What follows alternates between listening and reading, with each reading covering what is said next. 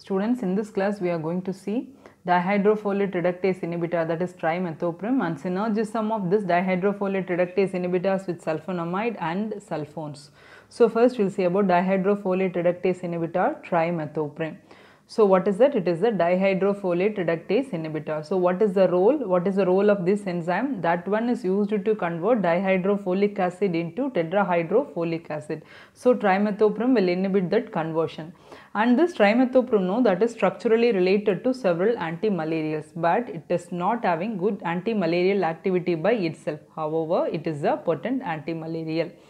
Actually, it is introduced in combination with sulfamethoxazole, but now it is available as a single agent, and it is approved as an agent in the treatment of uncomplicated urinary tract infection. As a single agent, this trimethoprim will rapidly develop resistance, but in combination with sulfonamide, it would not be so. This is the structure of trimethoprim. So what it is having, from the name itself we are saying trimetho, so it is having 3 methoxy groups. It is having 3 methoxy groups, and prim, that indicates one pyrimidine nucleus. So what all it is having? One phenyl, that is having 3 methoxy groups with CH2. With the CH2 what is attached? Diaminopyrimidine is attached. So that is the structure of trimethoprim. So what is the chemical name? For the chemical name, numbering is very important, starting from here. So 1, 2, 3, 4, 5, 6. This is for pyrimidine, and for this one, for phenyl, the numbering 1, 2, 3, 4, 5, 6.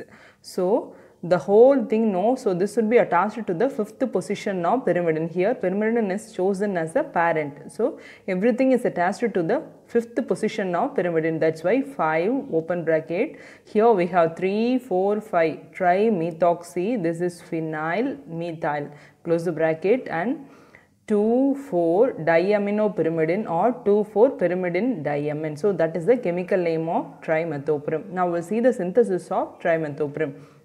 For this, the starting material is 3,4,5 trimethoxy benzaldehyde, that would be taken. This on reduction we are getting. Here we have aldehyde, no, so aldehyde on reduction we are getting primary alcohol. Already we have known primary alcohol on oxidation we are getting aldehyde. So the reverse. So aldehyde on reduction we are getting primary alcohol. So what is for primary alcohol? CH2OH.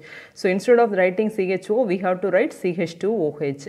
Then on treatment with the thionyl chloride we are getting, here we are getting chloro derivative. So OH is replaced by means of chlorine. Now with that we are adding ethyl cyanoacetate. So by the addition of that, what happens? This Cl combines with Cn and that would be removed. So in the place of Cl, what is attached? CH2, COO, C2H5 is attached.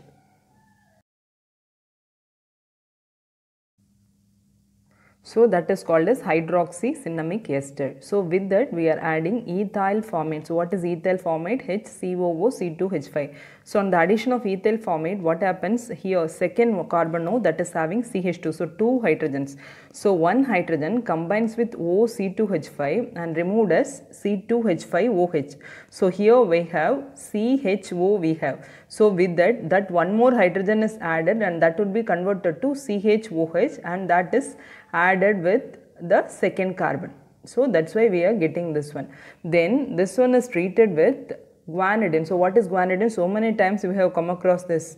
We have known the structure for urea. What is that? NH2 C double bond O NH2, that is called urea, and here oxygen is replaced by means of NH, means that is called as guanidine. So guanidine is added with that. So what happens here? Guanidine is having NH, no, from that H is added with OH and removed as water. So with the CH, what is added? The nitrogen is added, and with the nitrogen already it is connected with carbon with NH2. So here with the CH, N would be added and that is connected with CNH2, and here we have 2 hydrogens, no, from that One nitrogen is taken and that is combined with C2H5O and removed as C2H5OH.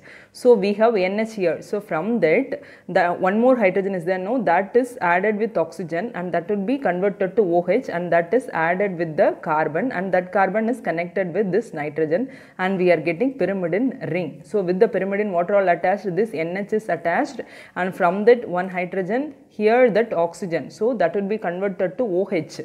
So we are getting pyrimidine that is having hydroxy group and N amino group. So that one on chlorination by means of POCl3, the hydroxy group, no, that is replaced by means of chlorine. Then on amination by means of ammonia, the chlorine is replaced by means of NH2 and we are getting trimethoprim. That's all about the synthesis of trimethoprim. By giving the combination of sulfonamides with folate reductase inhibitors, we are getting synergistic effect, and that one is used in antibacterial therapy. Example is sulfamethoxazole is combined with trimethoprim. That can be called as Co-trimaxazole or Septron or Bactrim. Here we are getting bacteriostatic activity. So what is the role of sulfamethoxazole? That one is inhibiting the utilization of PABA in the formation of dihydrofolic acid because of the structural similarity with PABA. And what is the role of trimethoprim? That one is inhibiting the enzyme. What is the name of the enzyme? Dihydrofolate reductase. So what is the use of that enzyme?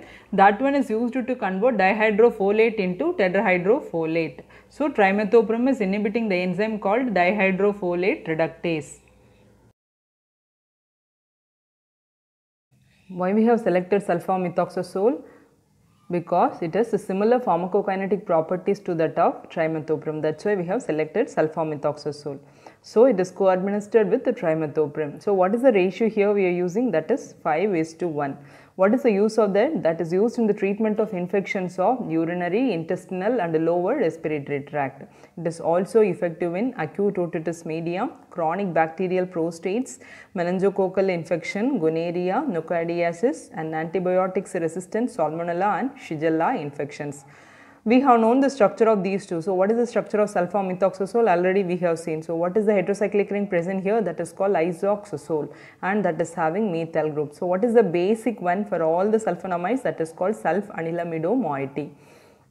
Now what is the structure of trimethoprim? From the name itself we can say trimetho. So it is having 3 methoxy groups and that is connected with phenyl, and prim, that is indicating pyrimidine, and that is having 2 amino groups, and these two are connected by means of methylene bridge. The last one is sulfones. What is the prototype of sulfone? That is called as Dapsone. It is used in the treatment of leprosy, that is lepromatous and tuberculosis types of leprosy, and it is also used in all forms of leprosy, often in combination with clofazimine and rifampin.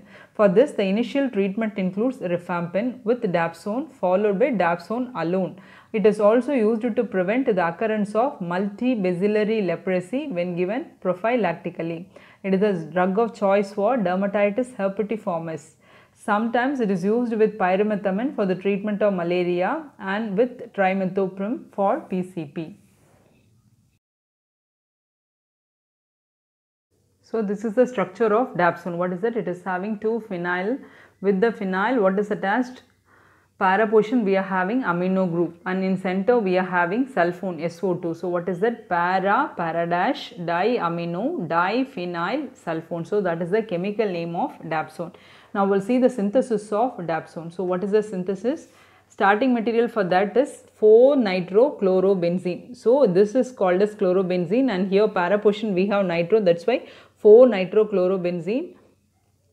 2 molecules we are taking that, with that we are adding disodium sulfide, Na2S we are adding. So with actually what happens, that 2 Na combines with these 2 Cl and removed as 2 NaCl, and this sulfur occupies the center position. So we are getting this one. Okay. Then on oxidation by means of chromic acid, what happens? Sulfur is oxidized and we are getting sulfone, and the last step is reduction.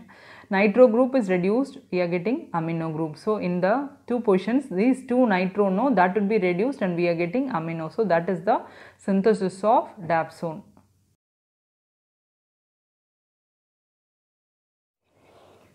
Now we'll see the side effects of dapsone. They are hemolytic anemia, methemoglobinemia, and toxic hepatic effects. These hemolytic effects can be increased in patients with glucose 6-phosphate dehydrogenase deficiency. That's all about dapsone.